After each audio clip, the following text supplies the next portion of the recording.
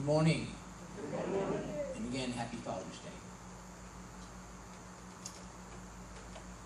I have always tried to avoid the Father's Day message or the Mother's Day message. When I was in Las Cruces as the minister there, it came to be Father's Day, and I gave this canned talk. You know, bless our fathers, bless our fathers, bless our fathers. And a woman said in the middle of my talk, you know, not everybody loved their fathers or their mothers. My father abandoned me, she said. He destroyed my life. He was a drunkard, he was a drug addict, he was in prison. So when you say Happy Father's Day, I can't relate to it. And it shocked me. I guess it shocked everybody else too. And I stopped and I said, you know what? I was giving you a canned speech because I didn't know how to do anything other at this time. So I made it sound real nicely, but I'm going to tell you I appreciate you being honest with me because I hated my father. My father was a racist. My father was antisocial. My father was always blaming, criticizing, condemning people. And me, and my brothers, and my sister, and my mother. He was an abuser. So I have to, again, thank you for being honest, because maybe there's so many out there that feel that same way. I've learned to forgive my father over the years, and I really have, because I got to understand him better. And I understood him in the last 30 days of his life. I was down in Mississippi on the Gulf Coast. Last few weeks of his life. And that's the only time we really had a real conversation. And he told me, he said, you know, I've always hated my father. He told me. And he said, I found out that my father hated his father. And I looked at him and I said, well, then you know how I feel. I said, I hated you. I was run away from home at 15. I said, I've always hated you. You've always been a racist, an outright racist. And you either hated the Jacks because of the war or the blacks because of what they were, who these people were, and who do they think they are. I said, you know, my brother believed you. Look at him now. My brother was a wreck, an alcoholic wreck. And I said, so that's why I had to get away from you. And we cried. The first time I ever saw that man cry. It wasn't the first time he saw me cry because we used to get the belt. But you know, there's no victims. And I've grown to learn that we choose our parents, yeah. If you're here in unity, you know, we live lifetime after lifetime after lifetime. We reincarnate. And we get to choose our parents. And when I got to understand that, I guess I never completely understood that. But why would I have picked my parents? It's because of who I am today. I compare myself to the self that was prior to until now, and I'm proud of myself. We can't see it in each other because we don't know our past, we haven't been there. But I've forgiven him, but not by myself. I tried. Ever since I came into you, I tried to forgive them. And someone said, you're trying to, I said, I'm trying to forgive my parents. You're trying. Well, don't you know you can't do it? Don't you know that by yourself you can't do it? You don't have the power to do that. And unless you partner with God or your higher self or Jesus or the Christ, form a partnership and say, I need help. I cannot do this by myself. I can do nothing. And then ask for help and forgiving. And so much will be revealed to you. So I got on a binge of forgiveness talks to forgive ourselves, first of all. And that's the hardest thing. I can look at my past, and I can look at my time in military and law enforcement, and there's things that I haunt me at night if I think about them, if I don't release them. So I've learned to say to my ego, and that's all ego, all this stuff, to get, like Jesus said, get thee behind me, Satan. He was saying, get thee behind me, ego, be gone. Substitute a thought. Nate was always good at substituting a thought when he came upon something. And we would say, substitute whenever a negative thought came in mind. Natalie and I use pivot. And Mom used pivot. So when we get on and I get on those tirades one time, tirades, and mad at something or somebody or what have you, and one of Mom or Natalie would say, pivot. In other words, choose a different thought. And not so easy. So what we're about here in Unity is raising consciousness, ours, and of course anyone who wants to come along on the trip. And I'm looking at every one of you, and I know all of you are on that trip of open-mindedness and learning to forgive ourselves and everybody else in order to move forward. So when, I think I need one. You have the Fillmore? So this is a dedication of covenant, and when we got into Unity, we all heard it. Charles and Myrtle Fillmore, they worked together to try to raise their own consciousness, and they had to make a dedication in the covenant to Spirit, and to dedicate and consecrate their lives. And it says here, we, Charles Fillmore and Myrtle Fillmore, husband and wife, hereby dedicate ourselves, our time, our money, all we have and all we expect to have to the Spirit of truth, and through it, to the Society of Silent Unity. It being understood and agreed that the said Spirit of truth shall render unto us an equivalent for this dedication in peace of mind, health of body, wisdom, understanding, love, life, and an abundant supply of all things necessary to meet every want, without our making any of these things the object of our existence, in the presence of the conscious mind of Christ Jesus, the 7th day of May, 1890, day of December, 1892. And so, what I've learned is that to form this partnership with the God of our understanding, whether it's God or Jesus or Buddha or Muhammad, whatever it is, to form a partnership, and know that by ourselves we can't do it, that we want a partnership to be able to grow, to be able to get through this life. So often we hear, well, God is good, and if God is so good, why am I living this life? Why are there wars? Why is there mayhem? Why is there all this stuff going on in the world?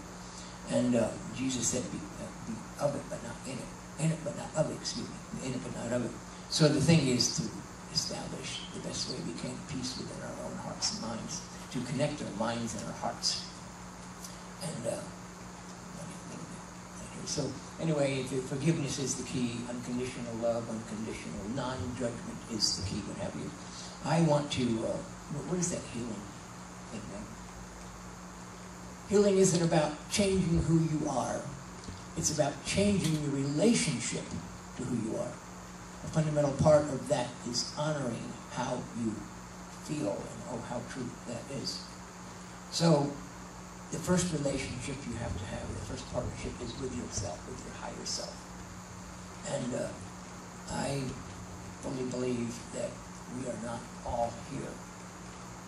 None of you are all the way here because we are powerful, multi-dimensional beings, and we exist in another higher dimension. You can call it heaven, you can call it whatever, but there's a bigger part of us than what's here.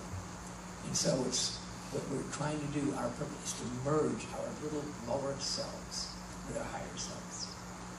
And it's about asking, knocking, seeking answer. This is what your intention is. Set your intention to connect. I want to connect with my higher self. I want to become aware of my higher self. Yeah, I'm told God is within me. I want to connect on a conscious level with that higher self. And that's my prayer.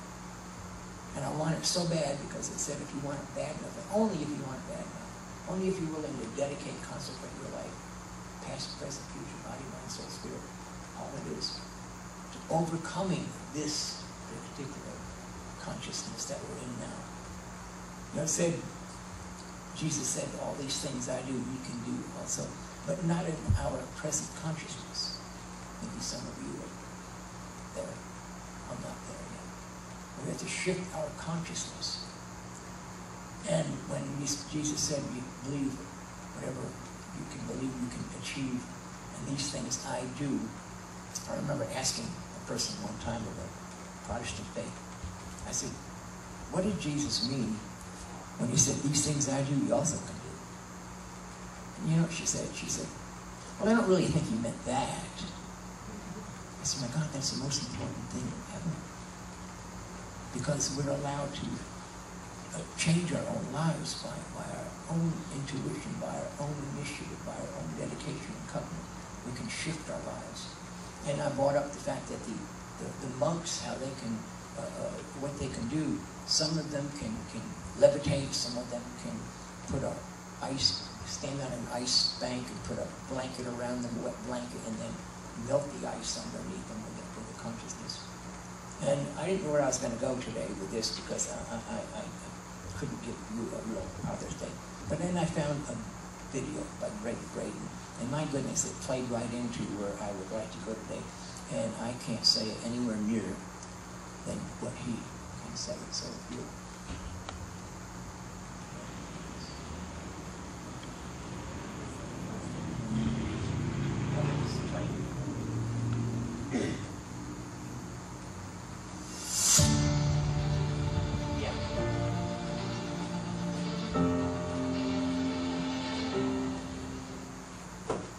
My name is Greg Braden. I'd like to welcome you to this very special presentation of Missing Links, the deep truth of our origin, history, destiny, and fate.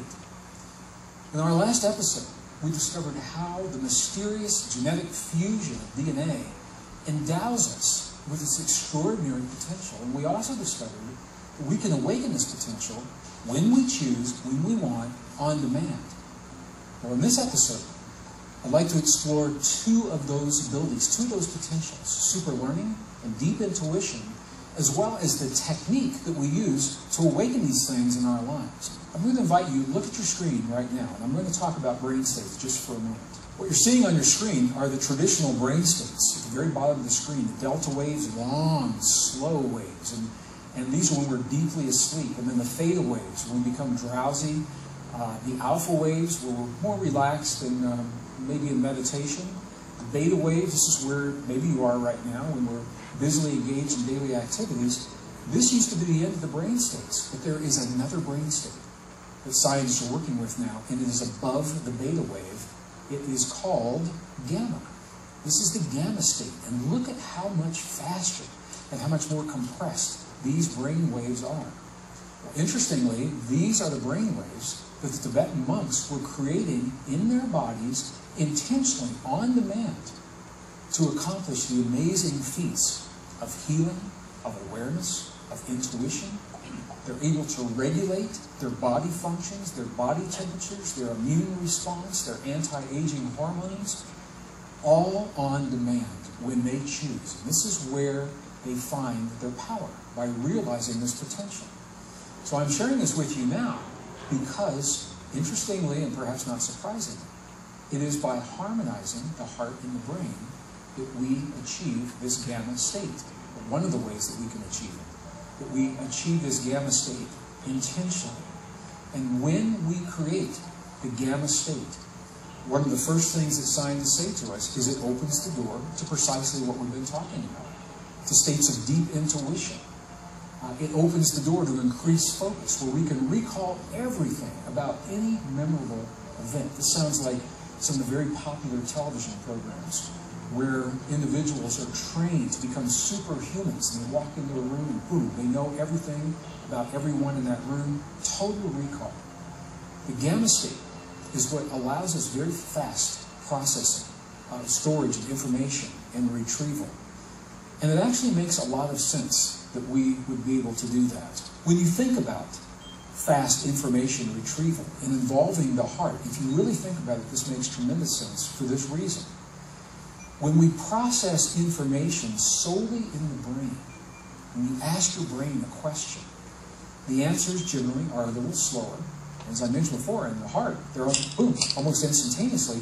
Often when we ask our heart a question, it answers before we finish asking the question. And the reason makes a lot of sense. It's because the brain, before it gives us the answer, goes through all of the loops of the logic, the fears, the issues that have come up in the past, the issues of self-doubt, the issues of self-esteem, all of those things. Those are the logic loops the brain goes through, the filters, before it gives us an answer. Heart doesn't do that. Heart, you ask the heart a question, boom, it gives you the answer. Part of my heritage is Native American, is Cherokee. And in the Cherokee tradition, as well as in some others in the Midwest of the United States, our indigenous ancestors knew of this power of the heart, and they actually gave it a name.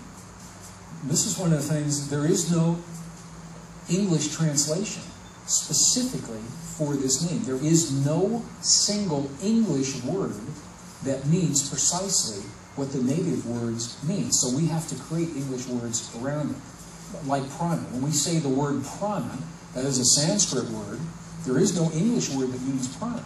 So we have to create some other words. We say energy body or life force to approximate what it means. Well, same things happen with the wisdom of the heart. And the word that's used is called Shante Ishta. Shante Ishta. And it means the single eye of the heart. The heart that doesn't judge right, wrong, good, bad. The heart can discern what's true for us and what's not. Yet it does not assign a judgment. That's a powerful distinction. And that will empower you in situations whether you're in the boardroom or the classroom or you're with your friends or in the most intimate relationships with those that are closest to you, where you tap and they know you well enough to tap the buttons and the triggers that elicit responses that sometimes you wish you hadn't said. If you can get out of your brain, go into your heart. Shante Ishta, the single eye of the heart. It'll tell you what's true for you. And you only can't tell you what's true for someone else.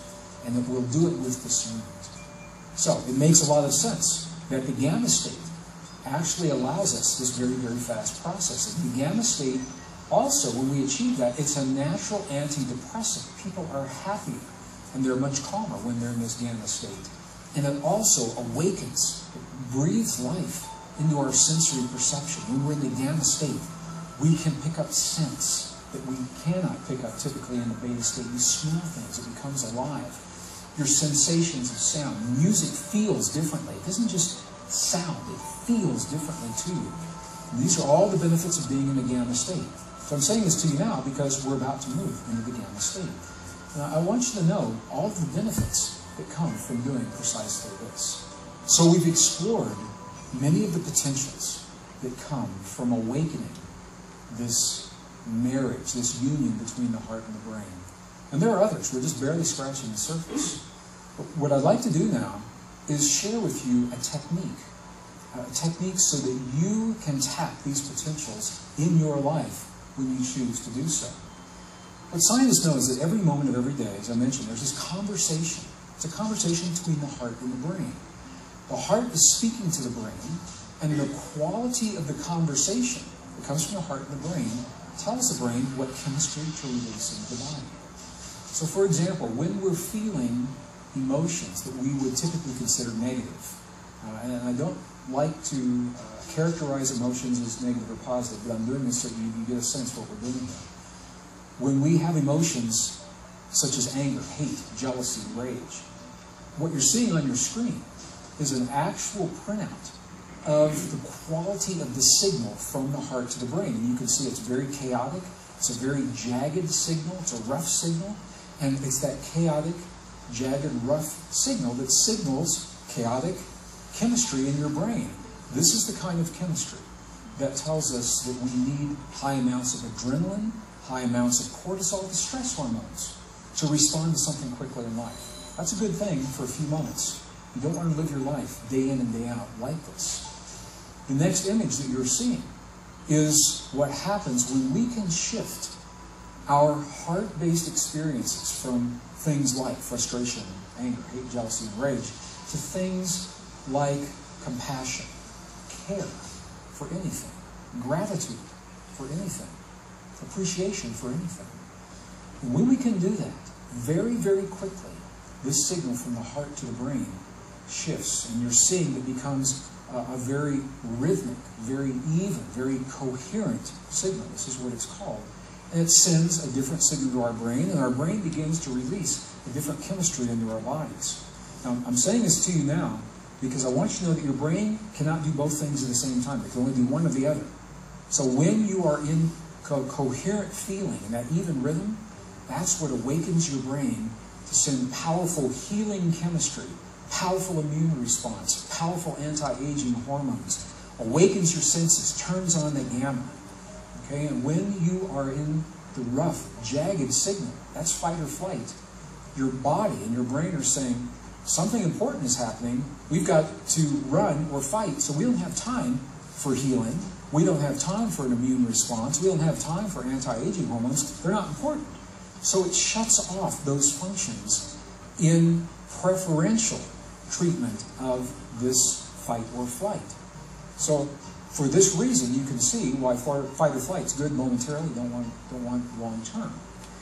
We can shift these brain states very, very quickly. And what I'd like to do now is I'm going to share a technique with you to help to do this. We can measure this conversation between the heart and the brain electrically. And it is a very low frequency. So this isn't an esoteric essence of a prana or aura. This is an electrical and a magnetic frequency. And the electrical part is a very, very low frequency. It is 0.1 hertz. It's not even 1. 0.1 hertz. This is such a low frequency, you can't even hear this. It is right on the threshold between feeling and hearing. It's a frequency that whales use to communicate in the oceans. So it's a very universal frequency. It's also a frequency that military submarines use to communicate in the oceans, which is why it's a problem for the whales when they use it. And it is the optimal signal to harmonize your heart and your brain. So what this means is if you can create a feeling in your heart of 0.1 hertz, then that feeling is going to harmonize your heart and your brain. Now, in indigenous traditions that I've been with, they have techniques to do this. The Institute of Heart Math that I mentioned in the last episode, they have refined these techniques in the laboratory into very, very simple steps that make them accessible in our everyday environment, whether we're in an urban environment, whether we're in a military environment, a first responder environment. This technique is being used in all these environments that I'm mentioning now. In family and marriage and family counseling environments, in cardiac environments to help deal with blood pressure and cardiac events that are happening within our bodies. So there are a vast and myriad number of applications for the one technique that we're going to do right now. And this technique is the doorway for all the potentials that we've just listed. By achieving heart-brain coherence, it opens the door and we get to choose.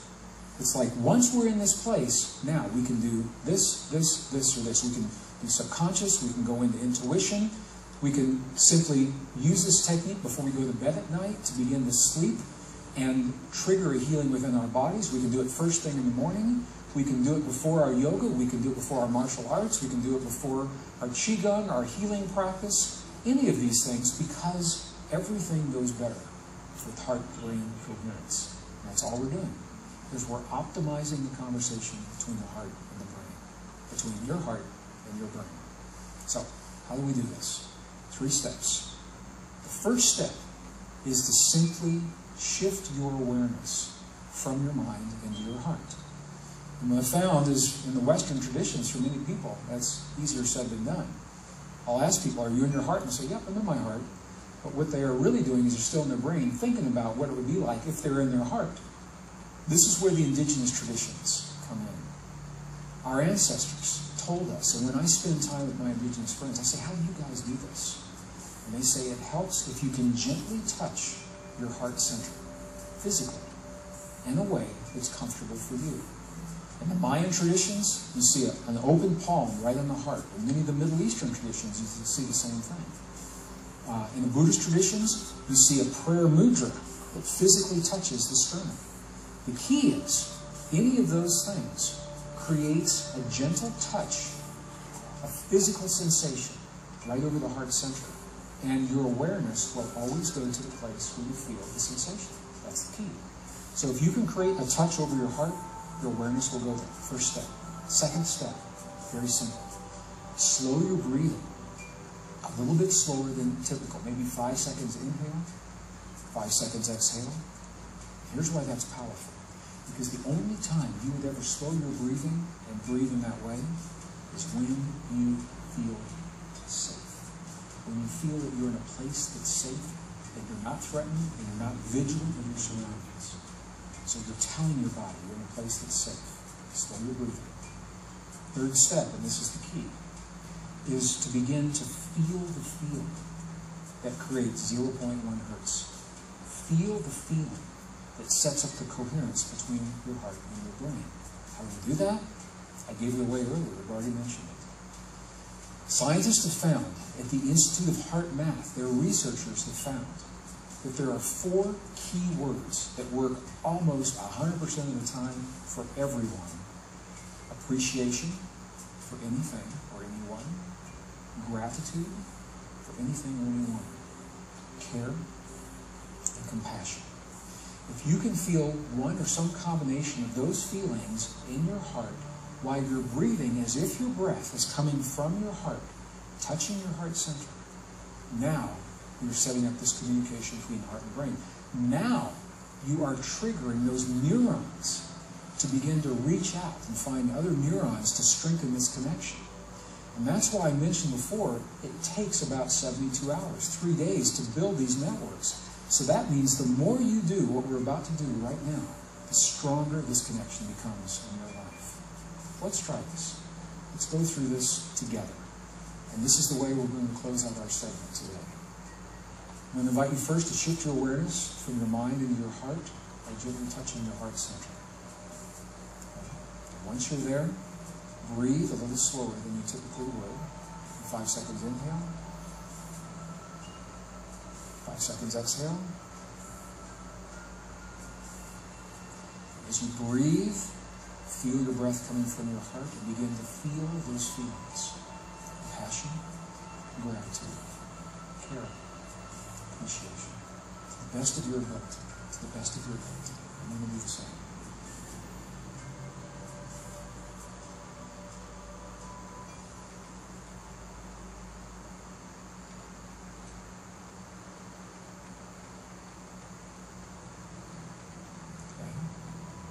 What researchers have found is that typically 3 minutes, only 3 minutes of doing what we have just done will set into motion a cascade of events within your body, biochemical events that will last as long as 6 hours. The immune response, the SIGA response, first line immune in the white blood cells of your mouth, they are reflecting this effect for up to 6 hours after you actually create the experience. So I mentioned that we can do this any time of day. You can do it before you sleep at night, first thing when you wake up in the morning. This technique, as simple as it seems, is the powerful key to awaken the greatest potential in your life. Simple technique that we have just experienced. It is the key to our personal power and to the doorway of all the abilities considered rare and mystical in the past. We don't have to go to a monastery halfway around the world to learn it. In our next episode, we're going to discover how this very technique is also the key to trigger the self-healing within your body that leads to an extended lifespan well beyond what's traditionally accepted today. So I want to thank you for joining me for this very powerful episode, and be sure to tune in for our next all-new episode of Missing Links, the deep truth of our origin, history, destiny, and fate.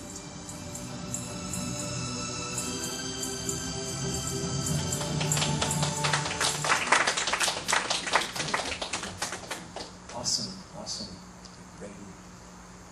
My friends, one now was in the car accident with that were killed and we went up to Braden's house up in Cuesta, New Mexico, in the 80s sometime, and he's certainly a profound individual.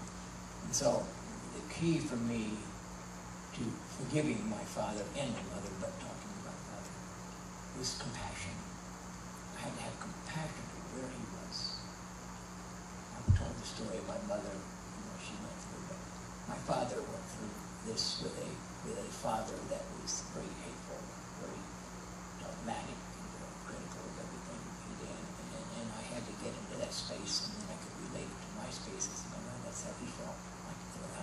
And I was able to forgive him. And that's why in the last days of his life we were there, and I told him how much I loved him. He told me how much he loved me, which I really hurt very much. And so the idea is compassion. You got to start now with compassion for yourself.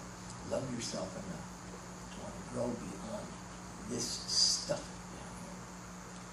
Find peace in your heart. And I try every day. My mom and Ellie and I, we work together to bring peace about in our hearts and our minds. And it's simple, but it certainly is not easy. So we love you